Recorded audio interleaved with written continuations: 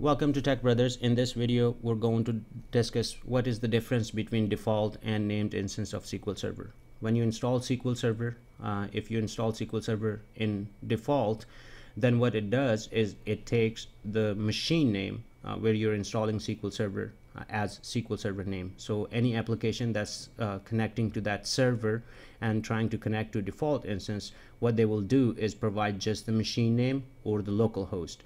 And as far as Management Studio concerns, if you wanted to connect to default instance, then you can provide the machine name, localhost, or a dot in Connection Manager.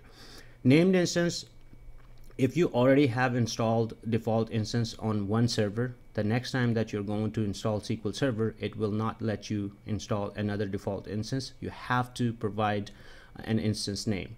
So it's a specified instance, a specified name of that SQL Server that you provide during your installation. That becomes the named instance. Other difference is that you can have a multiple named instance on a single server, but you cannot have multiple default instance on a single server.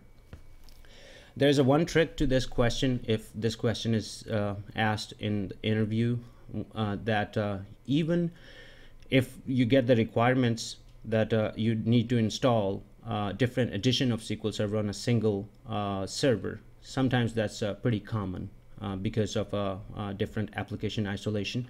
So if you installed SQL Server 2005 in a default instance, you cannot install SQL Server 2008 in a default instance or 2012. Next time you're going to install SQL Server, any edition, doesn't matter, you have to install named instance. I hope this video helps.